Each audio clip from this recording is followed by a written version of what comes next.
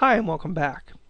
In this video we're going to go ahead and learn how to create a new website inside of Dreamweaver and also how to manage existing websites inside of Dreamweaver. Now the two areas that we're going to be using a lot in this video are going to be the Files panel right over here and the Site menu right up here. Many of the commands that are in the Site menu here are also in this menu right here. And if I click that, you'll see I get New Site and Manage Sites. Two things that we're going to be using quite a bit in this video. Now, when you want to create a new empty website to work with inside of Dreamweaver, which we need to, we're going to go ahead and select New Site. And when you do that, the New Site dialog box is going to appear. Now, this dialog box has been changed quite a bit from earlier versions of Dreamweaver. So if you're using Dreamweaver CS3 or CS4, this may look substantially different to you.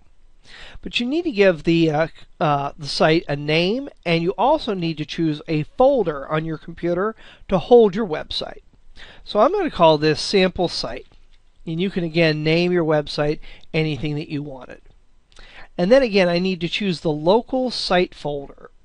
And I'm going to do that by clicking this little yellow icon to the right of this line. And when I do that, the Choose Root Folder dialog box is going to come up. And I want to go ahead and go to my desktop, and I'm going to create a new empty folder to store my website in. And again, you're just right now creating the structure for a site. And this folder is going to hold all the pages, images, all the content that you're going to build into your site. So when you're starting with a new site, normally you're going to start with this an empty folder. So again, here I've just chosen my desktop.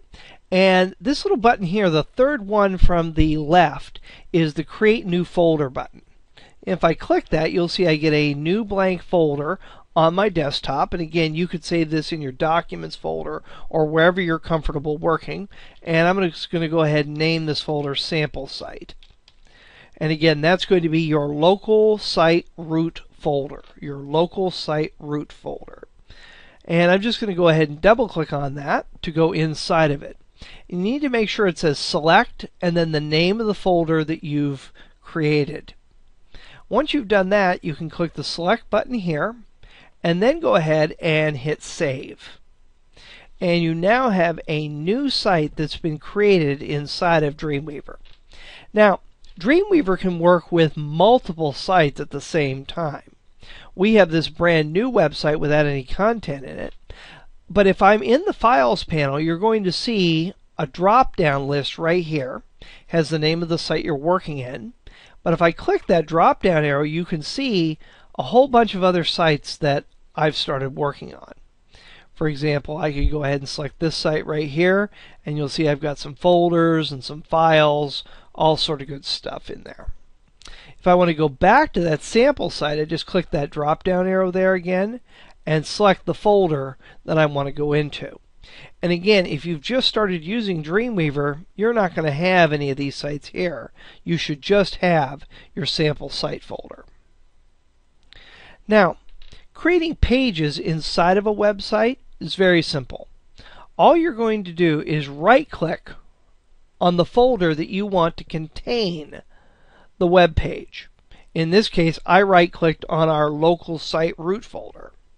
And when I do that, I get a couple of options here at the top, New File and New Folder. We'll come back to New Folder in just a second. But I'm going to select New File there. And you'll see it gives me a blank new web page called Untitled.html. Now, the extension that's on the end of your web page can either be .html or .htm. In this case, we're just working with simple HTML files, so those are the only two options that you're going to be working with. And they're synonymous with one another. It's just whatever you prefer. Dreamweaver defaults to HTML, but there's no reason why you couldn't go into the settings and change that.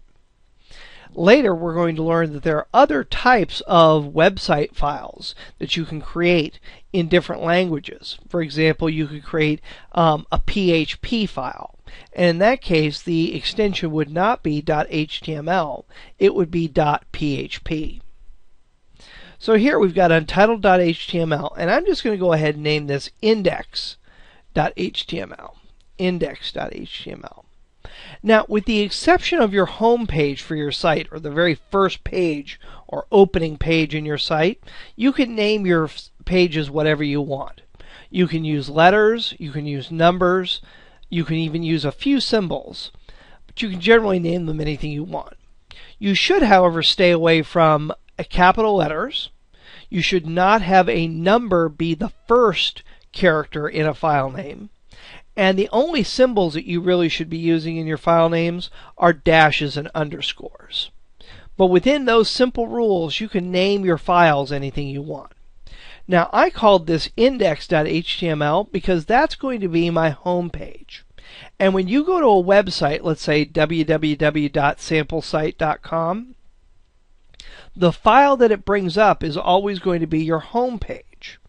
And the browser knows which file is your home page because it's going to look for index.html.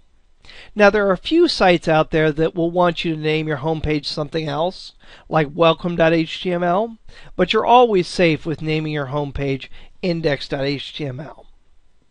We can create as many pages as we want in this site at this time. For example, I could go ahead and let's say I want to create 3 more pages in this site. I want to create an About page, a Services page, and a Contact page. All I have to do is right-click on that top folder, select New File, and go ahead and give it a name. I can call it About.html. Right-click again in New File, Contact.html. And one more time, New File, and we'll call this one services.html. So now I have a website that has 4 pages inside of it, or a new website I should say, with 4 pages inside of it. Now, when you no longer want to see this Files panel, you can just click the word Files right over here, and it'll collapse. Clicking it again will open it back up for you. If you want to open up a web page that you've created in a site, you simply double-click on the name. For example, I'm going to double-click on index.html there, and you'll see the page opens up. Now, there are 3 different views that you can look at a web page inside of Dreamweaver in.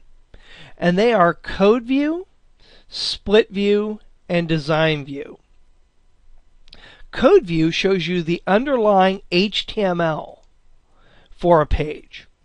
And when we get into later videos, we're going to be working a lot with Code View. The opposite of Code View is Design View right here. And if I click on Design View, I'll see the page sort of as a browser would see it.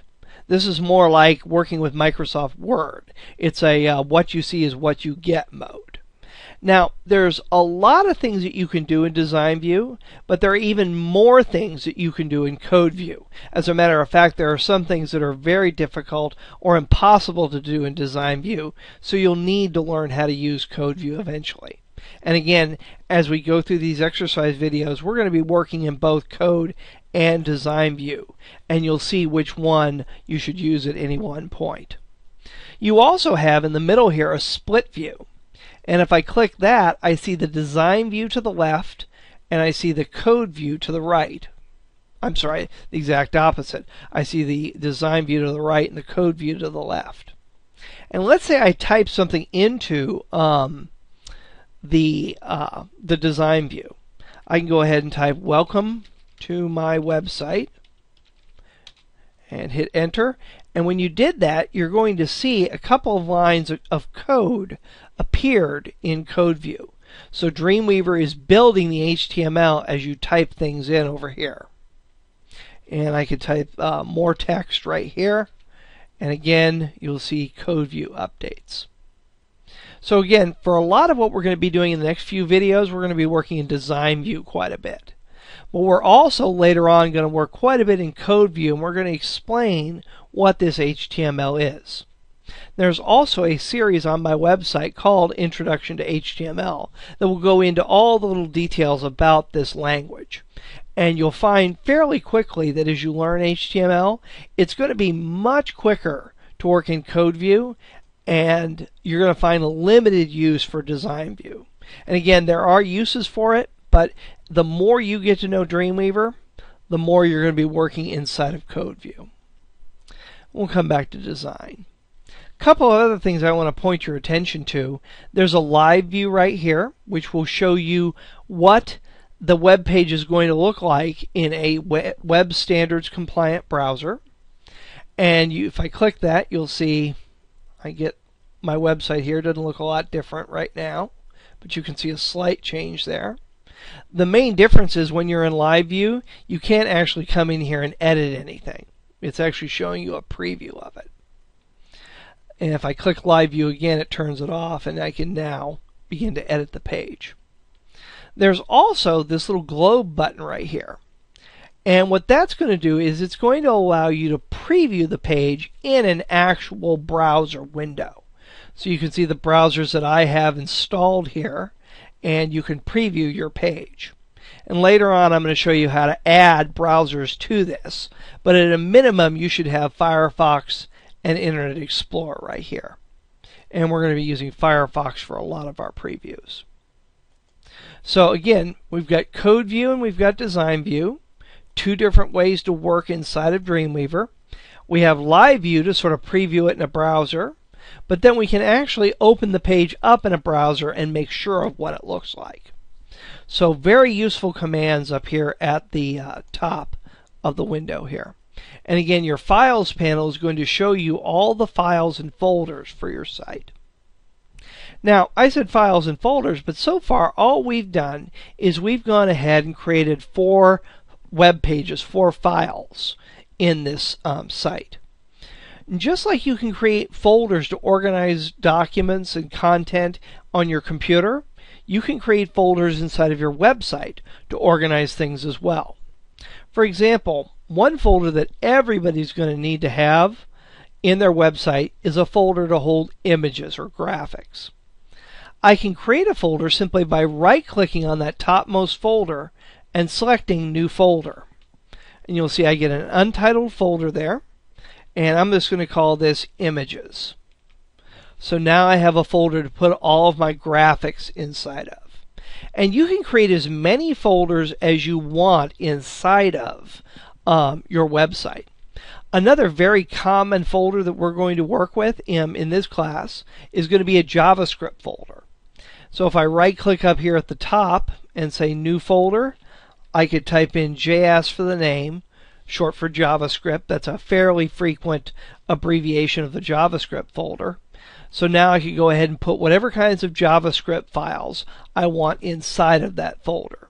And again, as we get later on in this series, you'll see how to add JavaScript to your site. Fairly simple to go ahead and do. So I've gone ahead and I've created 4 files here. And I also created 2 folders, one for images and one for JavaScript. If you ever want to rename something in here, the simplest way to do it is to right-click on it, select Edit, and go down to Rename. And when I do that, you'll see the name is highlighted. Or I could do the exact same thing on the Images folder, Edit, Rename, and it will allow me to rename that particular folder. Now, again, I have a lot of websites that I'm working with here. And you can switch back and forth between the different sites you're working in just simply by selecting the correct folder. If I select the Fullerton template folder here, you'll see I get another set of files with some folders. If I want to go back into my sample site, I click that drop down arrow there again and select Sample Site. Now, another thing you may need to do is after you're finished working with a website, you may want to remove it from Dreamweaver. Because really quickly, if you work on a lot of sites, this list is going to become fairly unmanageable. To remove a web folder from Dreamweaver, you simply go to the Site menu and select Manage Sites. And this dialog box is going to come up. And again, you can see I have Sample Site, the site we just created, highlighted there. I could go ahead and edit the definition for the site by clicking right here. And again, this should look fairly familiar to you. Or I could remove the site from Dreamweaver altogether. Now, removing the site does not delete the folder or any of the contents from the folder. All it does is it removes it from Dreamweaver's Managed Sites list. So again, that's really important. It doesn't delete the actual folder or the contents of the folder. All this does is remove it from Dreamweaver. So if I was to click on Sample Site here and click on Remove, it's going to ask me to confirm that this is in fact what I want to do, and I'm going to say yes.